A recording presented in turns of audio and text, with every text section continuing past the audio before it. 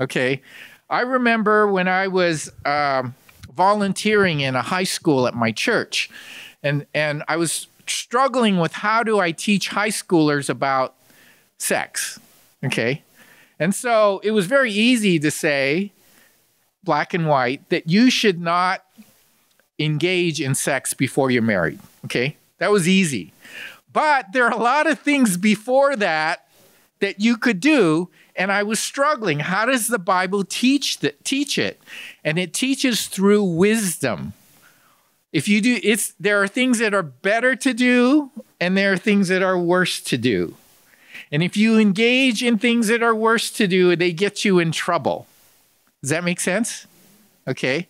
And so the Bible actually has a large body of literature that teaches you how to deal with most of the decisions in your life, the better and worse. Okay, by the way, there's a third category, I believe, of decisions in which you can do anything you want. It really doesn't matter. For example, whether you should wear blue or red today, whether you should wear sneakers or dress shoes, right? Whether you should comb your hair this way or that way, that's up to you. Okay? Those are decisions. That's kind of the third class of decisions. So wisdom teaches you this area of better and worse. Okay? Now, I'll give you another reason why wisdom is so important is if you scan the Bible in the area of suffering, one of the things you'll realize about suffering is that not all suffering is the same, right? There is a suffering because of the fallen nature of mankind, humankind. And that is the class of suffering like through sickness, hurricanes, earthquakes, and those kind of things. It will happen, right? We learn to bear with that. And we have hope for the future, right? There's another class of suffering where we suffer for doing what is right. And that if you read in James, it says, consider it joy if you suffer for my sake, right? So there's a type of suffering where if you do the right thing, you're going to suffer for it, okay? Now, there's a third class of suffering that is a direct result of stupid decisions that you make. Okay? You make some stupid decisions. You make some decisions that are not good, and you will suffer for it. So there is a whole class of suffering that you can avoid if you are wise. Does that make sense? Now, not all suffering is going to be caused by this, but there's a whole class of it that you can avoid if you make smart, wise decisions and not be a fool. Okay? Now,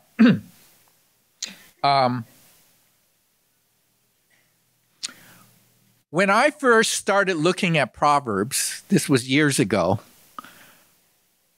it was a difficult thing for me to read because if you read Proverbs, it's not organized in a way that like a narrative or a teaching of Paul. Matter of fact, it's kind of the opposite. It's these little snippets of wisdom, right? But they're not organized. They jump from place to place, you know? And I was an engineer and I had this engineering mind and it was driving me crazy that I would kind of flutter from topic to topic. And I just put down Proverbs and I didn't really like it. Okay. So I thought I got to really get my head around this. So one of the things I noticed about Proverbs is that there are archetypes in it, like the fool. Okay. The wise. There are things like, I really like this one, the sluggard, right? The sluggard. And we'll cover that one. Okay. There is the mocker, the simple, there's the righteous, there's the good friend, there's the gossip, there is the wicked. Okay, there are these archetypes. And so I got my concordance out and I started to gather all the passages in Proverbs around that archetype. Okay, and guess what? I started, it was more to my Western engineering mind. I began to say, there's some really good stuff here. Okay. All right. So I got this process of learning where I can look at verses and read it in context and gain from it. And it was just amazing what I learned. So this is what I'm going to share with you, how I was able to glean and learn from Proverbs. Okay. And I think it's unique. If you kind of go to look up any commentary, so I bought up a bunch of commentaries. I never found any commentary that quite does it this way. Okay, so if I ever write a book, it's going to be on Proverbs. Okay, all right. Okay, so so what I'm going to do this week is we'll go over the first one. It's the fool. Okay, we're going to talk about the fool, and I'll show you how I kind of pulled together verses on the fool using a concordance and what we learn from it. Okay, so notice no slides. Okay, we're going to use this handout. All right, here we go. Okay, it says, the fear of the Lord is the beginning of knowledge, but the fool despises wisdom and discipline. How long will mockers delight in mockery and fools hate knowledge? So the first thing you want to know about fools are they're arrogant. Okay, they think they know and they don't. Okay, they're arrogant. You see that? Okay, first thing. Okay, let's read on. A fool spurns his father's discipline, but whoever heeds correction shows prudence. The way of a fool seems right to him, but a wise man listens to advice. Do not speak to a fool, for he will scorn the wisdom of your words. So the second thing we know about a fool is they hate correction. They can't be corrected. Okay, now you probably are starting to drum up people in your mind, right? Don't tell me who they are, okay? But one of the things about wisdom and learning about the fool is we begin to be able to spot it in other people and in ourselves, okay? Does that make sense? Okay, as we read on, pictures of people are going to come into your mind and of people who are fools, okay? Okay, a fool finds no pleasure in understanding, but delights in airing his own opinion.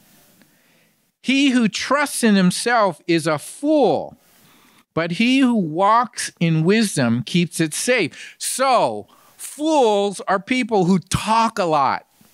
They chatter, they like to hear themselves. They think they're so smart and wise, and they just talk. They're incessant talkers. Okay? So that's a characteristic of a fool. They don't listen, they talk. And it even says that they put themselves in danger. Okay?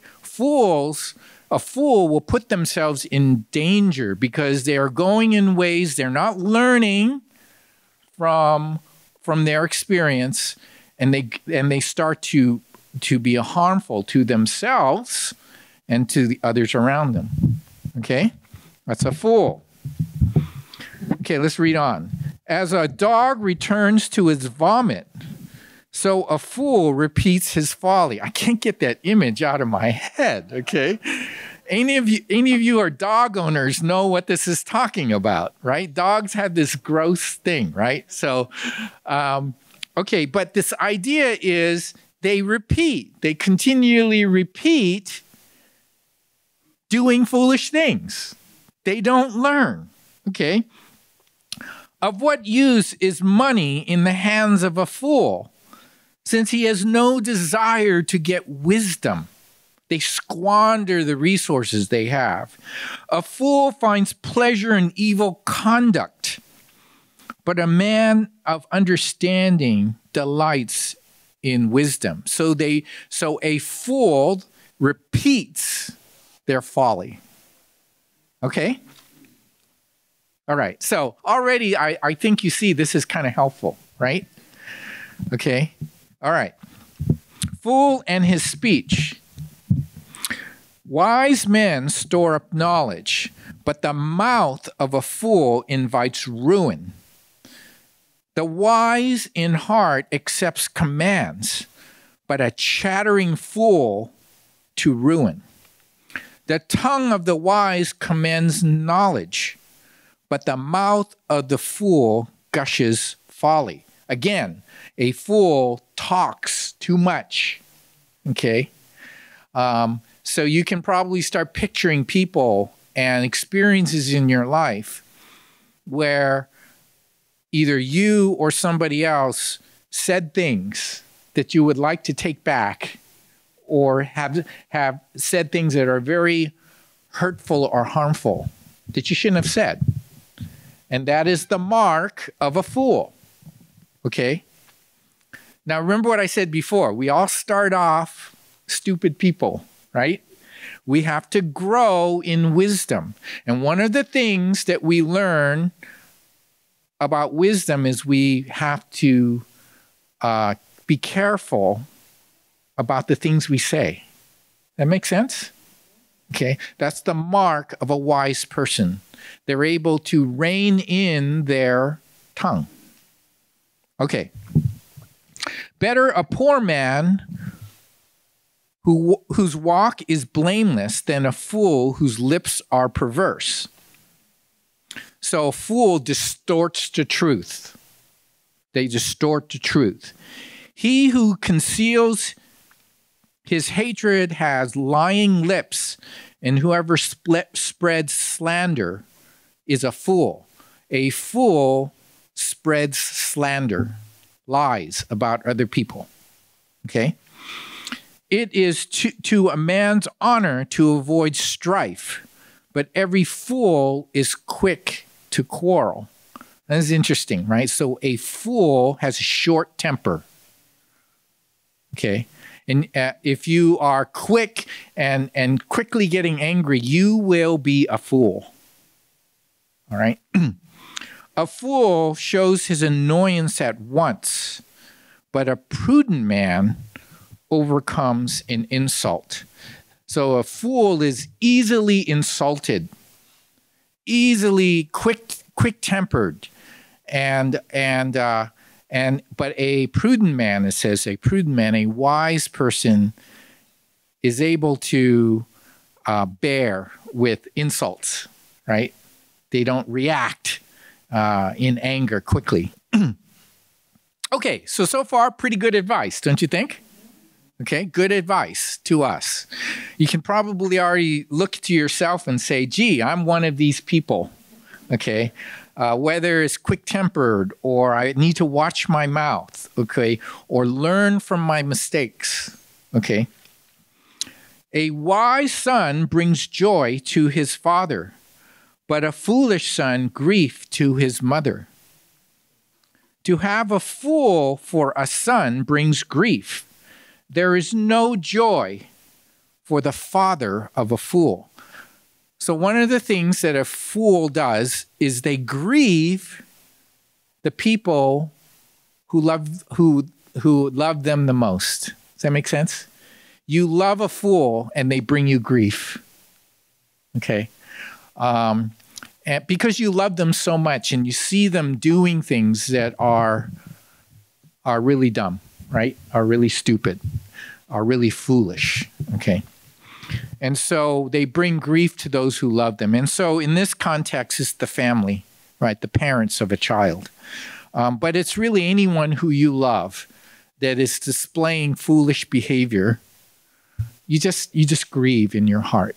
right? Whether it be a friend or a sibling or whatever. Okay. All right. Now, when I started looking at wisdom, so in the Old Testament, anyone know where do we find wisdom? Where do we find this learning of better and worse? Where do we find it? Yes. Proverbs, definitely. We're going through Proverbs. Psalms. Did you know that there are a number of Psalms? So Psalms is a mix, right? But there are a number of Psalms that are in the lines of wisdom. Psalms 1 would be an example, right? It talks about a tree planted on good ground and a tree that's not. Okay, that's kind of wisdom literature for you to think about. Okay, there's another. Deuteronomy. Okay, yes, there's some wisdom in there. Ecclesiastes, I mentioned, is wisdom. It teaches you how to be wise, right? Songs of Solomon, I don't understand, guys. So this tough one for me. It's a tough one for me. But I'll get there someday. But Job. Okay, what does Job teach you about? Suffering, right? Suffering. It teaches you a lot about suffering. It's a hard read. I mean, it's kind of like you read the first part and then you read the middle and then the end, right? It's 30-something chapters. But I was thinking maybe we'll tackle that one, okay, Job, because it has a lot of wisdom about suffering. Job is if you look at the Old Testament, Job is probably the earliest of all the things written in the Old Testament is Job. And the first topic that is tackled, suffering. Interesting, isn't it? Okay, so that's wisdom literature. Now, is there any wisdom literature in the New Testament? Huh? Say again? The letters? Nah, not really. That's more teaching. Jesus, right? So some of the parables speak of wisdom, doesn't it? Do you remember this parable? If you build your house on sand or if you build your house on rock, right? What is that? That's wisdom. Wisdom literature. It's a wisdom parable. Do you remember this one about bigger barns, where this guy got a crop and extra and he built this barn and he said, oh, now I can eat, drink, and be merry. I'm paraphrasing, right? And he said, this fool, right? He uses the word fool. This very night your life will be taken from you, right? And then it's basically you can't take it with you. What is that? That's wisdom. That's wisdom literature. You see it? Okay, somebody over there? Yes. There you go. Okay, so if you read, what is the New Testament equivalent of Proverbs? James. If you read James, you'll see these ideas that are stuck all over the place, right? You kind of flitter from topic to topic. And it's written in the style of Proverbs. So James is the New Testament equivalent of Proverbs. Isn't that interesting? I bet you never thought about that, but yes, it is. Okay. Wisdom, the trajectory of wisdom literature is from Old Testament to New. Okay. It's all there. Okay. Now, I was reading the other day, I was reading Ephesians 1. And in Ephesians 1, there's this magnificent first passage about what you have in Christ and the work of Christ in salvation. And then right after that, there's a prayer. Okay, so Paul is going to pray for the people after he tells them the magnificent work of salvation. What is the thing that he's going to pray about? Do you know? It's remarkable what he prays. Okay, he prays that you will know God, through the Spirit giving you wisdom and revelation. Wisdom and revelation. So I go, wow, wisdom. Okay. Wisdom, the idea that God imparts in us wisdom through teaching and learning how to make good decisions and revelation through the Holy Spirit guiding you and pushing you and giving you, teaching you how to do. So wisdom is not something you just learn, that you just go it on your own. It's helped by the activation, by the work of the Holy Spirit inside your heart. Okay? Amazing? Wisdom is all over the place. Okay? So it's a lifelong pursuit, guys, right? Now, I have some questions for you to kind of think about that you can kind of think at home. What qualities of a foolish person is most striking to you as you read this, right? And how can you become more wise in your speech and conduct? Okay, that's your homework assignment, okay? Think about that. Now, wisdom is immensely practical, isn't it? We are going to be on a road of practical learning for the next 12 weeks, okay? And so I want to leave you with this, that first verse. The fear of the Lord is the beginning of, and I'm going to substitute, wisdom. Really, the beginning, if you do not fear the Lord, if you do not respect him, if you do not fall under his banner, you will be a fool. Okay? And so one of the first steps of being a wise person is to submit yourself to the Lord, to come to Christ, to accept him, and then and you will be on the road to wisdom. Okay? Next week, we're going to be talking about two people, the mocker and the simple. Okay, we're going to talk about the mocker and the simple. And we'll just walk through Proverbs as what it says about the mocker and the simple. And I put them together because the mocker, because they kind of go together. The simple gets fooled by the mocker. Okay? Right? That's how it works. Okay? I'll give you a little more teaser here. A mocker is a person who makes right wrong and wrong right. Right? They manipulate you into thinking right is wrong and wrong is right by mocking. Okay? Guess what? There's a lot of examples of that today. Okay? Lots of examples. I won't go into them. Okay? Just like I don't want to hear the foolish people in your life. Okay? All right. Okay, so let's pray. And again, if you give me your email address, I'll be sending you a teaser every week. Okay? All right, let's pray.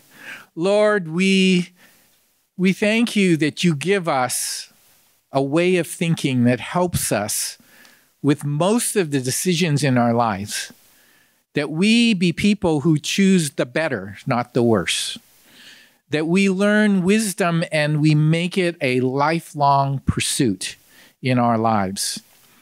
Thank you that although we all start off as foolish people, that you want us to be wise. You want us to make smart choices in life.